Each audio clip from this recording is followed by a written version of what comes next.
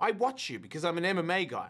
And I'm watching you and I'm like, how does he, you're not even really that good at interviews after you beat people up. How could you be an actor? In the first one, you know, our trailers were right next to each other and he's knocking on my door, I'm knocking on his. Hey, you want to read through this? Let's, you know, and just kind of getting ready and making sure. I think him and I both took the approach that we're going to be first ones dressed, first ones on set, ready to rock and roll and make a statement.